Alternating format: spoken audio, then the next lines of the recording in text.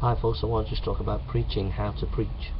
I would encourage you first of all to ask God to give you a text. So you pray, Lord, show me what you want me to preach on. You get that text, and then you study that text.